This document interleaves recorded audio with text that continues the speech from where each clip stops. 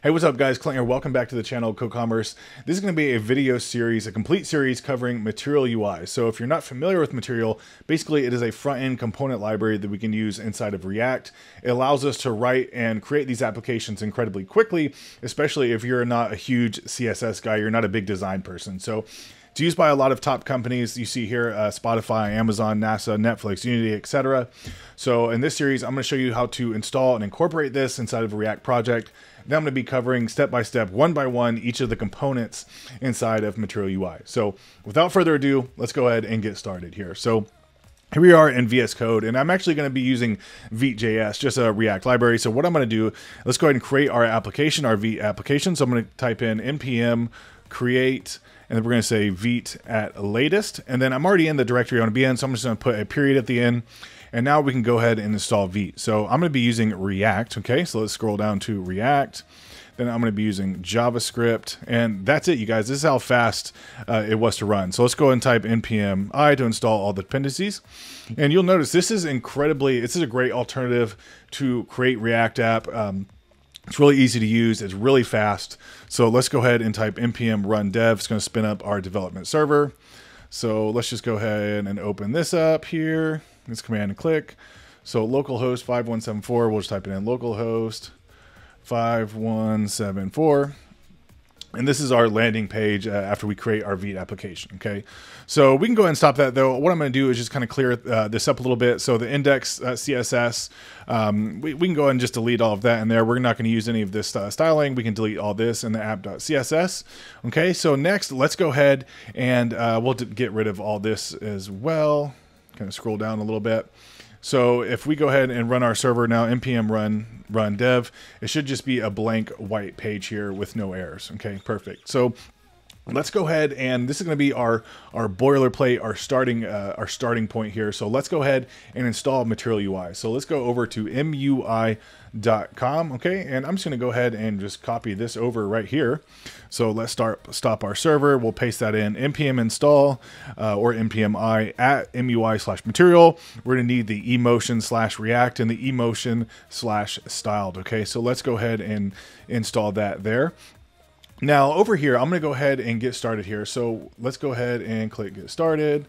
And then here we are. I'm going to go down to closing get started. Let's go into the components here. So as you can see here, these are all of the components that Material UI has to offer. There are a ton of them, and we're going to cover each and every one of these in this series. It's going to be a long series, but we're going to go ahead and start out here with the inputs. Okay, more specifically, the autocomplete. This is how you can basically style up an input right here that has all of your data inside of here that's an autocomplete. For example, if we're talking in The Godfather, it automatically filters for us. It's incredibly easy to use, incredibly powerful to use in your application. So let's go ahead and get started with this one here, the autocomplete. So here we are. We can go ahead and get rid of this right there. We can get rid of all this up here as well. Just gonna get rid of all that.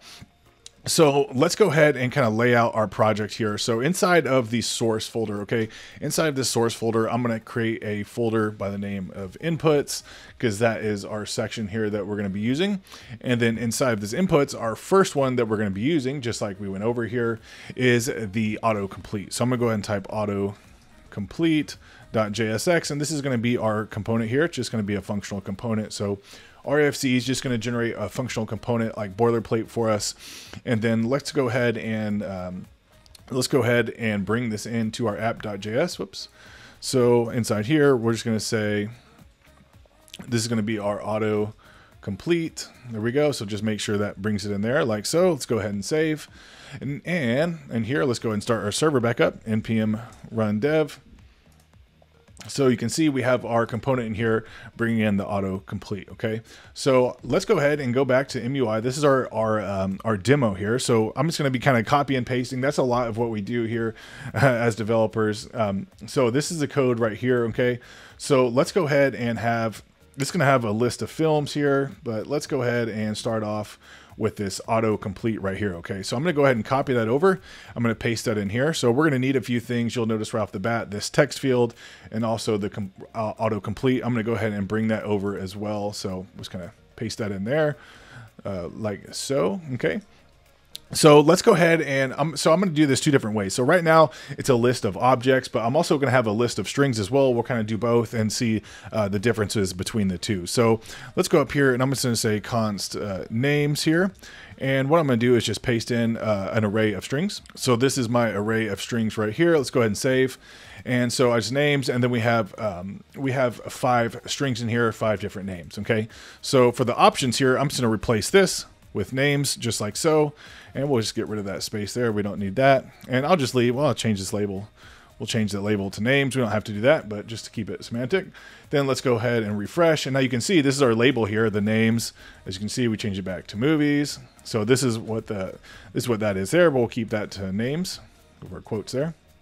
So names, and as you can see, if we access our input box, you have all the names here. So that's an overview, kind of how we can use the names there. So this is an array of strings. However, what if we wanted to use an array of objects? So let's go back over here to our example here, and I'm just going to copy over their input here.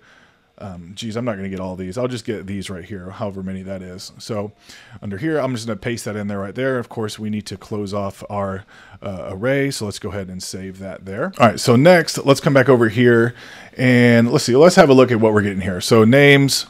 I'm going to change this from, I'm going to keep, I tell you what, let's go ahead and I'm just going to drop this down. That way we can have kind of 2 examples here. Let's give a little bit of padding. I'm going to surround these with something called a stack, and then we'll have a padding. Let's go ahead and do like this so we can kind of close it off. And then we'll say padding Y, and we'll get into stack here later on in the series, but basically it's just allowing us to have a little bit of padding between here. So let's go ahead and drop this down here. So I'm going to say cut, and we'll paste it down here. Let's go ahead and save. So now that should give us a little bit of space in here. We need to probably import stack here. Save. There we go. That was good there. So actually we need to put, let's do this here. We'll say stack. There we go. And then we'll do that again. Stack, and then padding Y equals 3. There we go. Let's go ahead and save. There we go. There we have a little bit of padding.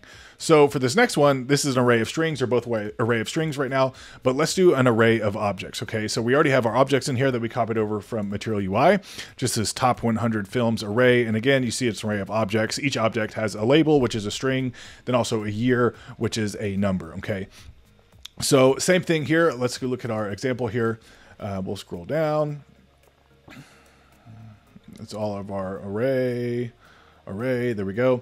So what we can do here, we'll just change our names here to whatever this is called, which is top 100 films. We'll say top 100 films, just like that. Let's go ahead and save inside here.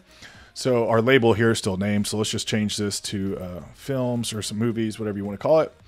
And let's have a look. So now you can see we now have a list of objects in here, and each object has, again, has the string to it, then also has the year available to it as well. So a few more things that we can do in here. Right now you can see we can select a movie, but what if we wanted to select multiple movies? It's actually quite easy. Let's go down here into our code, and we can actually just put in here, sorry, let's on the names here. Let's do that on our movies here. You can do it on either one's fine, but we'll just say multiple, just like that, just a multiple property. Let's go ahead and save. And now you should be able to create, there you go. You can now actually select multiple items there, okay? And you see we're just kind of filling up our films. We can also add a limit to it with a limit tags property here. So we'll just add that right here. We can say a limit tags, and this is just going to be an object in here, and you can limit it by whatever you like. So we'll go ahead and save that at 2. So now you can see it kind of shows the 2 objects in here. And then without clicking on it, it kind of shows the +3 to show you how many other objects you have. So if we go and click on it, let's go ahead and add some more. We'll say that's already in there twice. So let's say Lord of the Rings, The Dark Knight. So as you can see, it kind of adds up like that, and then we kind of delete them one by one. So that's how we can use kind of multiple items in here. So we can also have multiple values in here kind of by default. Even if we refresh, we can have some values persist in there even without adding them in there. So let's go ahead and do that. I'll show you how. So right here under multiple, or wherever under here, what we can say is default value just like that, and then this is going to be an object here, and then we can have just our array in here. So top 100 is the name of it, top 100 films, just like that. So we can have the first one, for example, and then let's go ahead and add another one, top 100 films. This would be number 1. So this should actually be our first 2 items here, Shawshank Redemption and The Godfather. So if we go ahead and save that, we'll just refresh.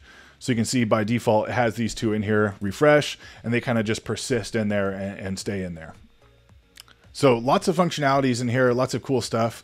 We can also group these by name, for example. So if we kind of drop this down, we can kind of group these by name A to Z. So let's go ahead and check out the documentation on that. Let's just kind of scroll down. Let's see. So keep scrolling. I think this is the grouped right here. So let's just go ahead and copy this one in, and we'll paste it inside of, I'm just going to copy down this stack. There we go. Just kind of keep everything we did. I'm just going to replace this autocomplete with what we just added in. So make sure we're grabbing the, let's see, first letter of the title. So we're using label. So let's just change this with a label, just like that. And first letter dot compare. Let's go ahead and save and see if that works there. Are we getting any errors? Options is not defined. So our options here. So we might need something else in here. Let's go ahead and have a look at the code. Oh, there it is right there. Let's just copy this over. Go and copy that. We'll just paste it right in here. Option title. I think this is label. And let's go ahead and save that, and we'll see how that does. There we go, no errors. Okay, so cool. So that kind of separates everything. You can see has the numbers separated at the top. Then kind of goes in alphabetical order, all the movies we have by alphabetical order. And again, we can still, if you want to add the multiple select, just like we did above there, we kind of come down here and we'll just say, we'll say limit tags multiple. So let's just go ahead down here and we can say multiple. Then also we'll just do it like that, limit tags. Let's refresh. So pretty cool. We can also change the width of these inputs as well. For example, let's see right here, you can see the width as 300. If we change that to 500, save, you can actually see that when we get a refresh, take care of the errors. You can see that gives us a lot more room to add multiple movies here as well. So this is the autocomplete component here inside of Material UI. Next, we're going to be having a look at the button component.